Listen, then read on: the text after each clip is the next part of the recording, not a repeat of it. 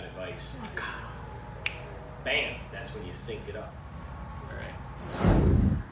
Good morning. I'm Ron with Excelsior Wood Products. This is a product that it's one of my favorites. This is Eastern White Pine. This is actually new material. This has a circular sawn texture. There aren't many places using that milling practice anymore. We have a custom color and a polyurethane on this. We also do hand rubbed oils and things. I like this particular product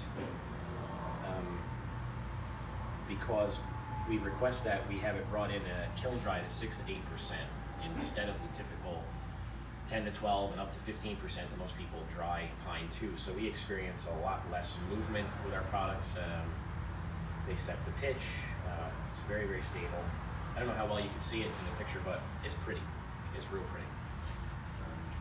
We use that same raw material to make not only flooring, but siding, interior and exterior. You know, wall covering, interior and siding, exterior.